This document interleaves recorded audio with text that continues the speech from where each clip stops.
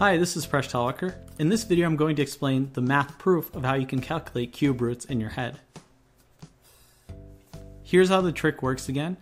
Your friend selects a 2-digit number and then cubes that number, tells you the cube, and you can instantly figure out what their original number was.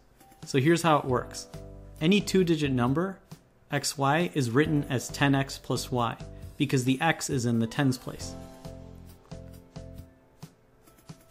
When we cube the number, if we expand out the terms, we have 1000x cubed plus 300xy squared plus 300yx squared plus y cubed.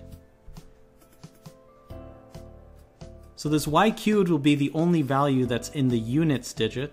So the last digit of the number, we can backtrack from y cubed to get the last digit y. And the part where we ignore the last 3 digits, comes from the fact that we have 1000x cubed. So we want to look to whatever the number is closest to x cubed in the thousands place. We're going to have some extra amount beyond x cubed because we have this 300xy squared plus 300y squared x. So we want to look to the closest one. I hope you like this video. Please subscribe to my channel. You can support me on Patreon, catch me on my blog Mind Your Decisions, on Twitter at Presh Talwalkar, and you can get my books listed on my website.